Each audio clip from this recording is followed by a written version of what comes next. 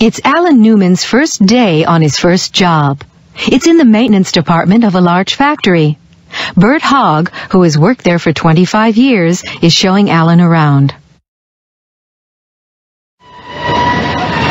All right, son. Any questions? Yeah. Where can I leave my jacket and things? There's a row of lockers over there. It doesn't matter which one you use. Take whichever one you want. Oh, thanks. And I have my Social Security card. They told me to bring it. Who should I show it to?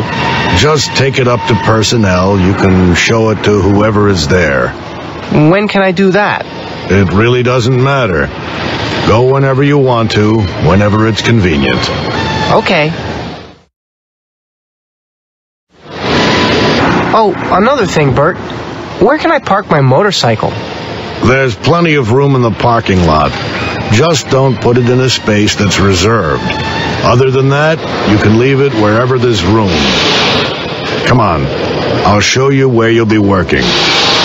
In here. That's your workbench, and your stool is here. Just watch me at first and do whatever I tell you, okay? Okay. First of all, you can clean these tools. There's some solvent in that bottle on the shelf. All right.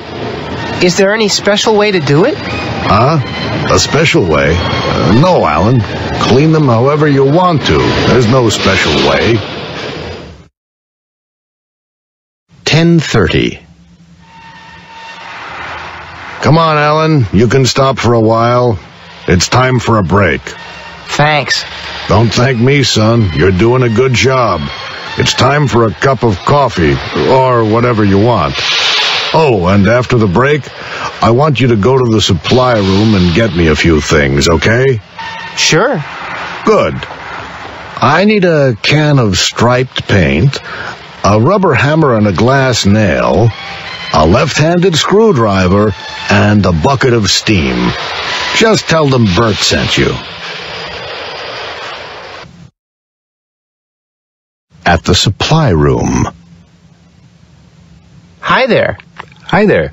I'm here to get a can of striped paint. What? What are you talking about? I was sent here to pick up a can of striped paint. And what wise guy told you to do that? Bert Hogg. Oh, Bert Hogg. I see. What color stripes would you like? Oh, I don't know. Maybe I'd better ask him. I suppose he told you to get a right-handed screwdriver, too. No, he wants a left-handed one. Think about what you're saying. Just stop and think. But Bert said... Oh. Oh, yeah. Excuse me. A few minutes later. What took you so long, Alan? Well, the supply room didn't have what you wanted, so I filled out a requisition form and took it to the president's office. You've been here so long that I'm sure he'll approve whatever you need.